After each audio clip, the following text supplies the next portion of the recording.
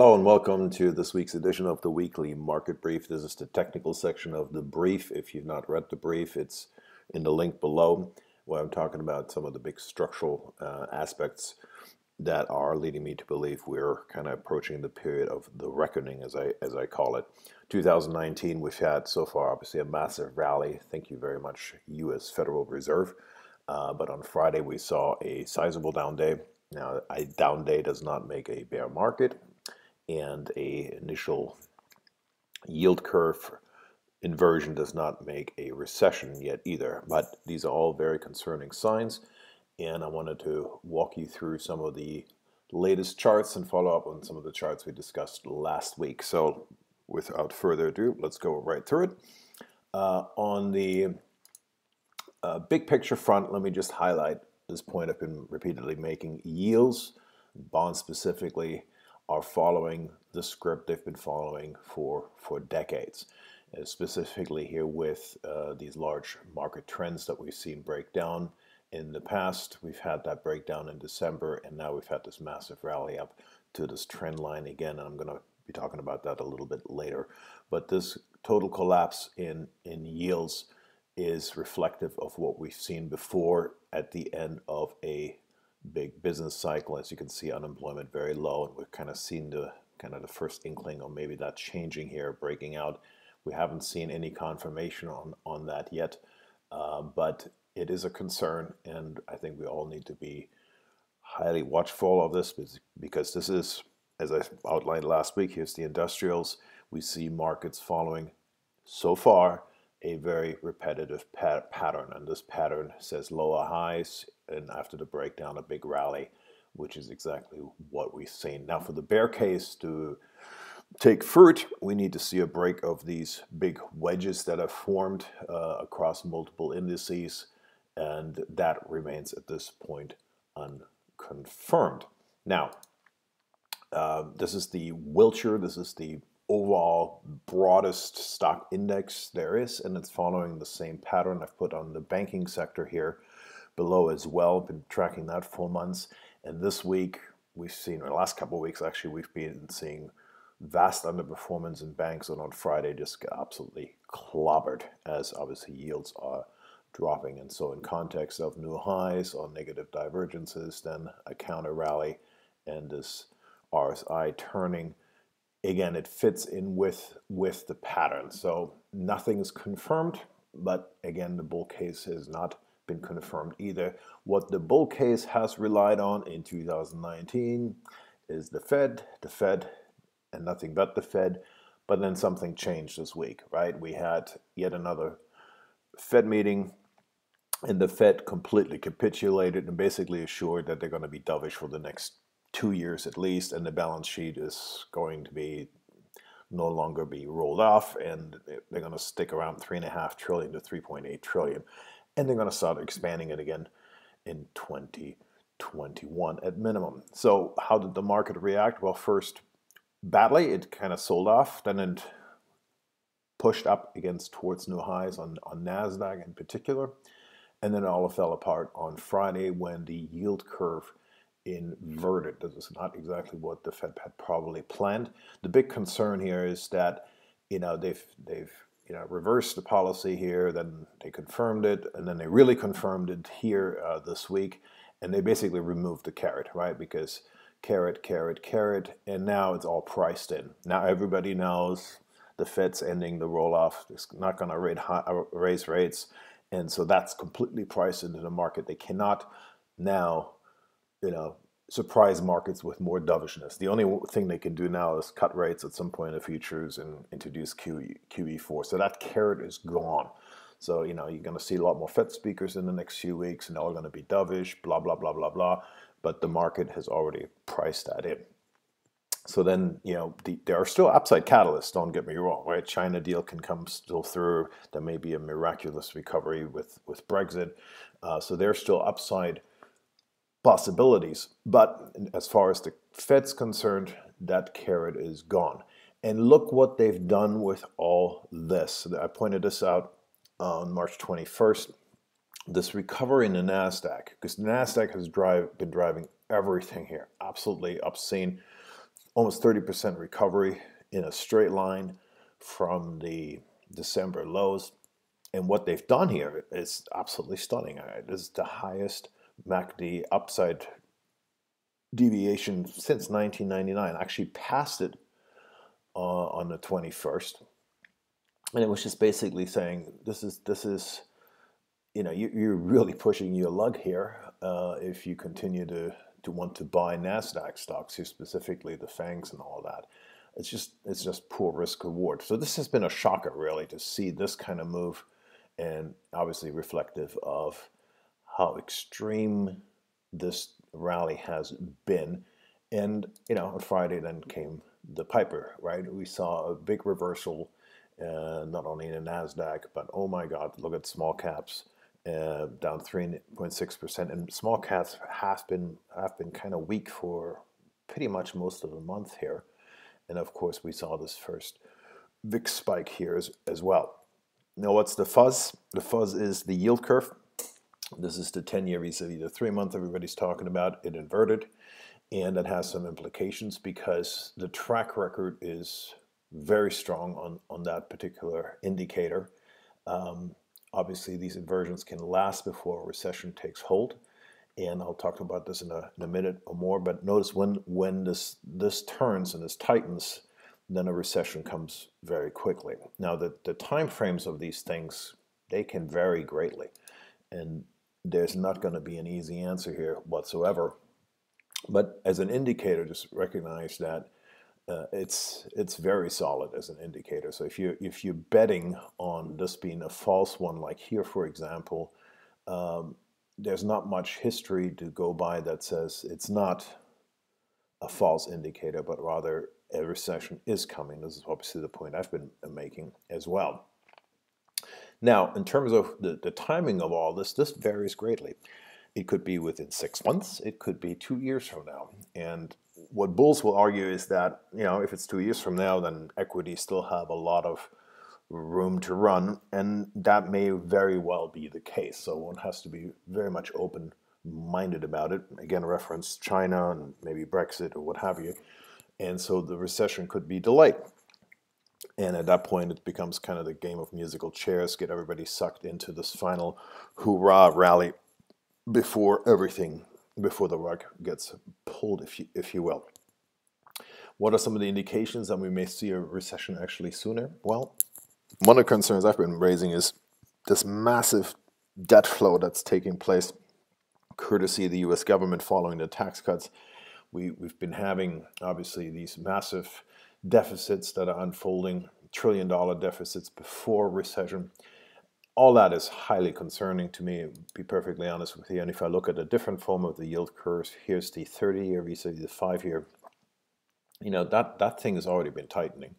And again, in context of the end of cycle period, this leaves room to say that a recession may actually come a lot sooner. So, these yield curves are important to watch in the next few weeks and months, obviously. But they don't give us yet any specific timing whatsoever. I just point out that, in 2000, 2001, recession came actually very quickly. In fact, markets had topped before the yield curve inversion and the Fed stopping. And as you recall, it was March 24th that NASDAQ peaked. Kind of interesting time reference here because perhaps NASDAQ just peaked this week on the 21st, 22nd.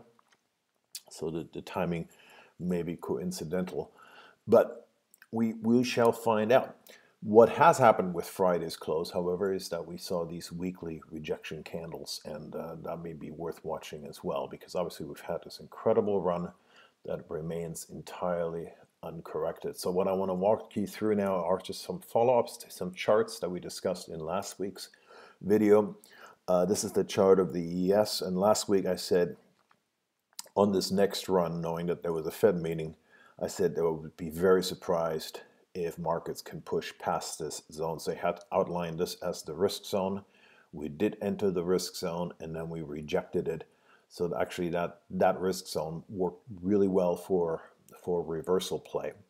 On March 14th, I put out this article about the VIX launch, coming VIX launch. The point was here about this larger pattern, this wedge, if you will, that ultimately points to a major VIX spike to come, especially given here this positive divergence. And sure enough, look what happened this week, right? We had a couple of spikes below. You always get these, fake outs, if you will, say, hey, what's going on with my pattern here? But it's interesting, you have these intraday spikes, but then they close it at the trend line anyway. And then, of course, boom, we had this move. And actually, on Friday, went even higher for a bit before then coming back down. But again, this, to me, validates this pattern again. So yeah, we can still chug around on this pattern. We can still go into the 12s again. But once this breaks out, you can break out, you can have a retest, what have you. But this pattern suggests there is volatility to come for sure. Now, going to the next chart. This was the Dow I had pointed out last week as well. Obviously, we've had this massive tight wedge, and we had a breakdown just before OPEX, and we built another smaller wedge, and that wedge also broke down, and this is in context of the VIX. Remember, we had this breakout initially pre-OPEX, then we had this renewed consolidation right on top of the trend line. I mean, I love how these technicals work. I mean, it's pretty nifty, right? There's this classy breakout, retest, and then pow, back higher. So basically, this pattern here on the VIX with the breakdown of these wedges must be concerning, or they're at least indicative that there may be a larger pullback still in the cards here. Russell, the same picture. This was last week. We had pointed out that it repeatedly failed at the 200 MA. Then we had this dump before OPEX, rising wedge, and then that wedge broke out. And same picture here on the volatility index. Now, transports, there's another one of these indices that we've been following, was very weak. Had this really bad run into pre-OPEX, built a bear flag, if you will, and then broke down the bear flag. Notice the big wedge pattern on the SPX, and I'll get back to that as well in a few minutes. Big picture, these are several key indices I've been tracking, and I've been pointing out this weakness in banks, been pointing out the weakness in transports, been pointing out the weakness in the small caps. They all very much deviated to the downside, and it was all tech up until Friday. And that's when we had the breakdown here. But look what happened here with the banks. Sorry, this is not bullish. These type of big divergences do not speak of a broad bull market rally. This speaks to a weakening bull market, a diverging bull market rally, and this action obviously is pretty sizable here. I think they were down almost 10% in a few days, down 8.5% in the month of March. Small caps down almost 5%. Transports down 4%. So there's a lot of weakness underneath, and it's been masked by the almighty NASDAQ. I've been talking about divergences. This spike up on Thursday definitely challenged conviction on this negative divergence because it almost made it non-negative. But then we got the pullback. But keep in mind what I've been saying last week, this last rally here, where's the strength? There was no strength here, and now we had this weaker MACD, and it's crossing over as well. Again, suggesting more downside possible, and obviously this big support here on the 200 MA and the 50 MA that are converging here. Should we get a further pullback on that front? But let's look at the bigger picture. We have this massive rising wedge. Now this thing almost broke, but it didn't break. So nothing's broken at this point. And so, this can bounce back up and we can move up higher, what have you. But these wedges, when they break, pack a punch. And notice that on Friday, we actually closed below the February highs, the November highs, the December highs, November and October highs. So this whole breakout that was initially celebrated, for now looks like it was a fake breakout. BP SPX talked about this last week, this pattern. it's amazing how well it continues to perform vis-a-vis what it did in 2015. This was the big bounce up. We had the big bounce up. We had this 87, 89 RSI reading, vastly overbought. Then we had, you see it, I mean, it's almost a like-for-like play here. Then we had this counter rally that produced new highs. And this was in context of breaking above the 200 MA, dropping below, going back above it. This is exactly what we've been doing. We have not broken below it yet, but based on this pattern structure, what this suggests, if we see a replay, this could go all the way back down. And in 2016, of course, it produced new lows. Seems not fathomable at this point, but it didn't back then either. So again, you know, this is a pattern to watch. It can, of course, disconnect at any time, but I'm just pointing out that for now, it is actually showing signs of replaying what it did in the 2015-2016 timeframe. Let's go to the NASDAQ. As I mentioned before, this massive historical MACD deviation. It, like SPX, has a massive rising wedge. It's not broken. We had this nice little throw over to fake everyone out on Thursday, and then now we have this breakdown. Again, you got to look at some of these structures. Here's the RSI on the 2-hour basis, and just when this thing gets overbought, it's just not a good time to keep pushing on the long side. Rather, it's a signal to start thinking about selling, and that's exactly what it did here. Again, big spike up. You have a trend line, even though it challenges you, it's still in context of this. It's telling you that something's going to happen, and it didn't. So I continue to be impressed by how well the technicals are working, and of course, in the lead up to all this, I've been pointing out all these negative divergences on NASDAQ. Here's the new highs, new lows. It just didn't confirm anything in terms of the strength, because a lot of the strength was simply concentrated in, again, the big fangs. This was the cumulative advanced decline index on the NASDAQ, and that divergence finally mattered, and it mattered on Friday. So where does this put us? Well, as long as this trend line holds, then I think we can see still further rallies. Should it break, technically this rally has been so large and so uncorrected. You can imagine all kinds of scenarios and how this could unfold, but technically it has a lot of room to go if something were to seriously break down. A lot of that is, of course, dependent on what happens now with the buybacks coming out, with earnings coming in, any developments on China, Brexit, what have you. But on a serious break, this has a lot of room to go. Now, of course, whether this then ultimately resolves bullishly, still, again, dependent on some of the factors I mentioned. You can point to maybe a potential inverse building at some point.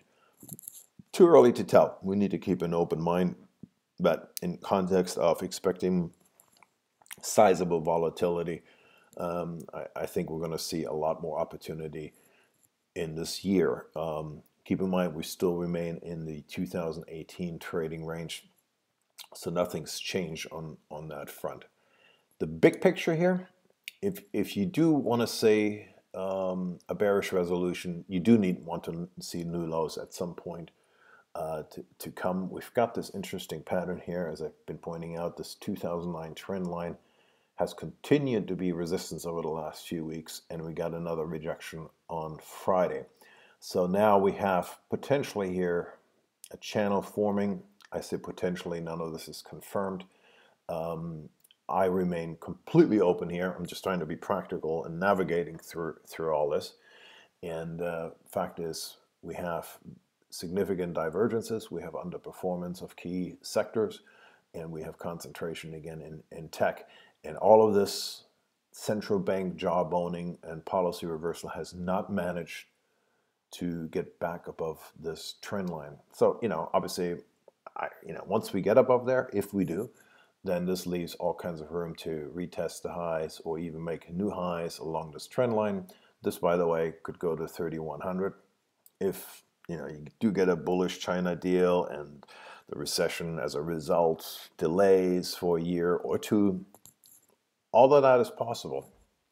What is not accounted for is if a recession comes a lot sooner, maybe a China deal will not be all that it is advertised to be.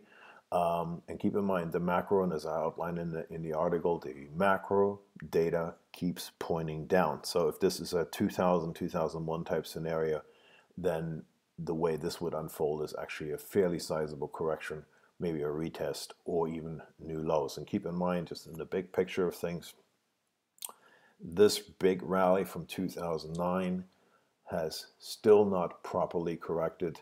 Just the basic FIP retrace would bring us back to 2072 here. So this is back to the 2015 highs in this time frame, beginning of 2016. In a big structural way, something like this would not be unusual. In fact, there will be people that say if we do go into a recession, then things could get a lot uglier in the years to come. But this is all future music. It's still a day-to-day event here, and we'll have to see how the data unfolds in the weeks ahead. So my view here is that we've got some short-term oversold readings. There are obviously the concerns with buybacks coming out, reducing liquidity, and then Q1 earnings. So there's potential for a lot more volatility in the next weeks into April. So I hope you found this helpful, and I'll catch you next time. Thank you very much.